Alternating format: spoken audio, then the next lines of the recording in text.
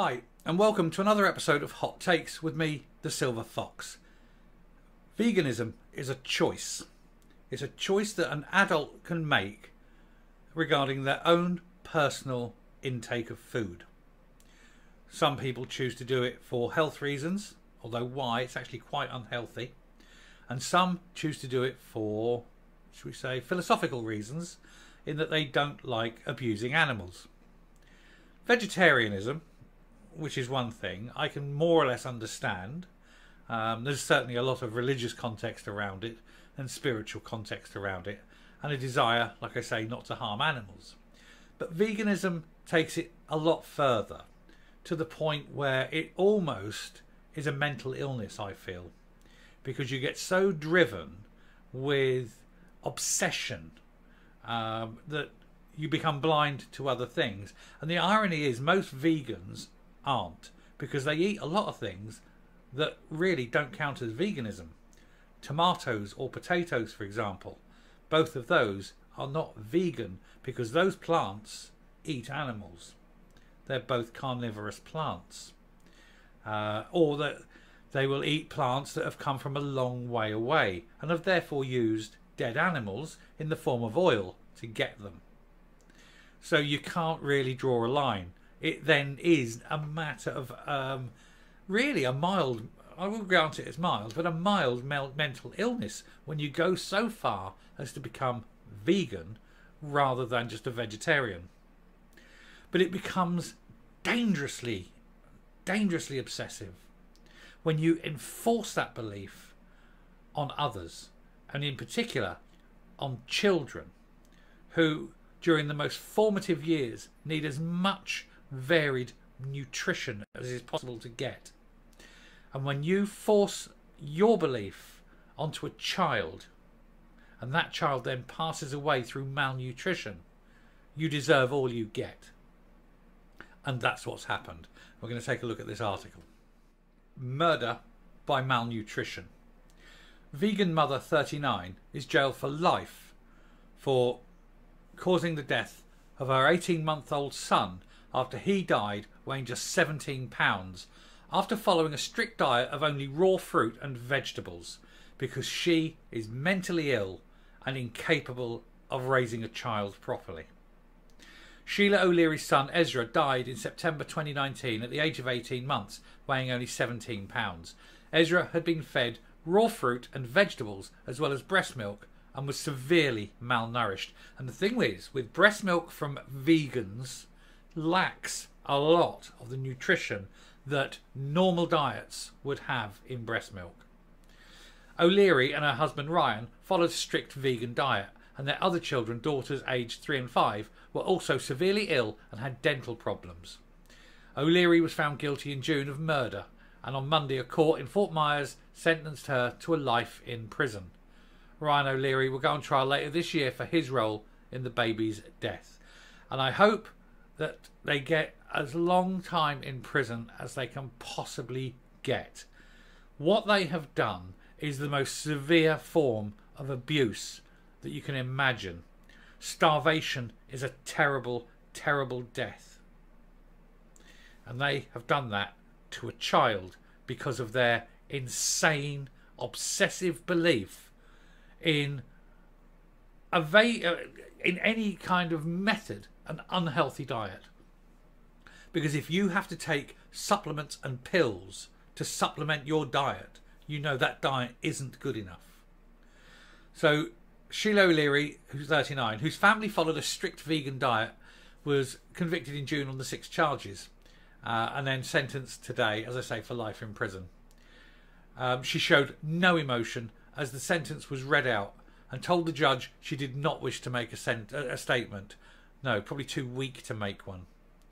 Her husband is awaiting trial on the same charges, and they've blanked out the face of the children, which is quite right.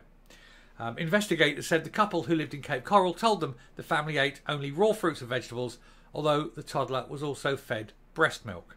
The 18-month-old boy weighed 17 pounds and was the size of a 7-month-old child when he died. The couple had 2 other children aged 3 and 5 who were also malnourished, and Amira Fox, the state attorney, said they endured extreme neglect because you're not feeding them correctly. Now, I know there'll be vegetarians and vegans watching this video, but I'm not going to draw any bones about it. I don't think veganism is healthy for anyone. It most definitely, certainly isn't healthy for children. And even vegetarianism is unhealthy for children.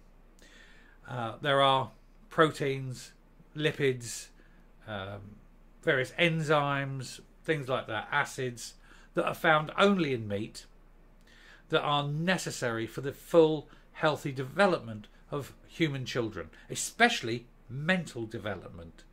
Taurines, for example, they help with mental development. They act on the brain, and a diet low in taurines amongst children can reduce their IQ by as much as 20 points.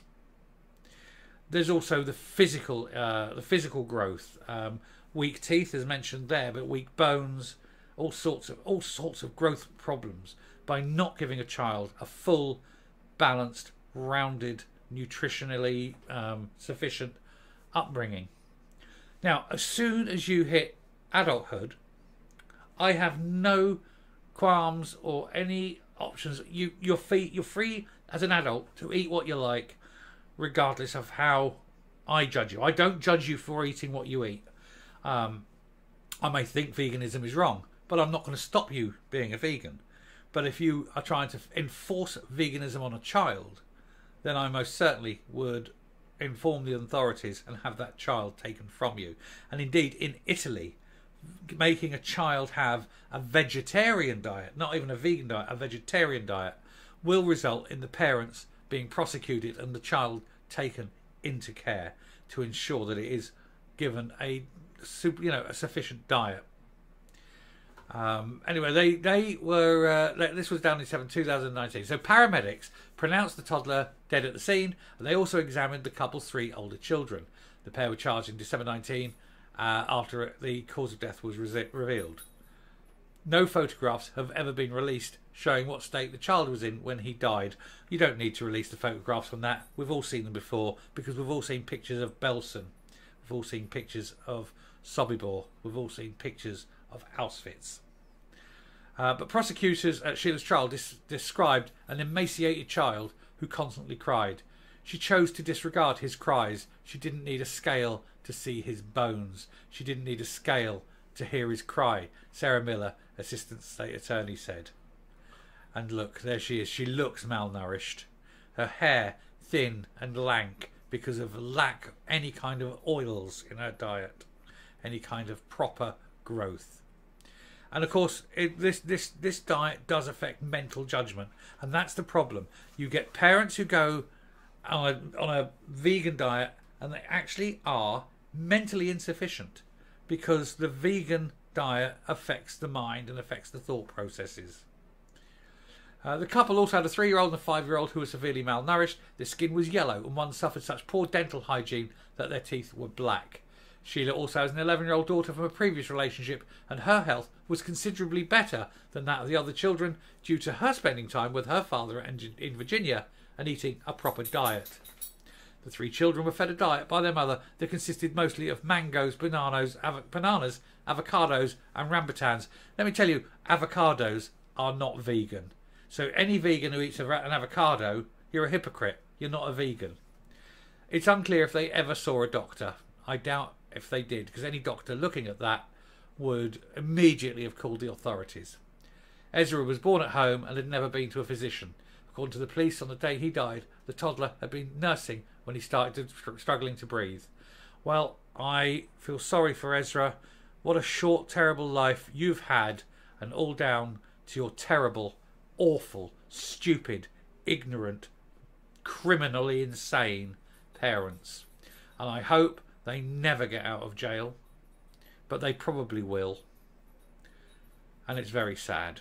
Anyway, I shall come up. I have nothing to add. It's sad. His suffering is over. Let's hope theirs is just beginning. Thank you for watching.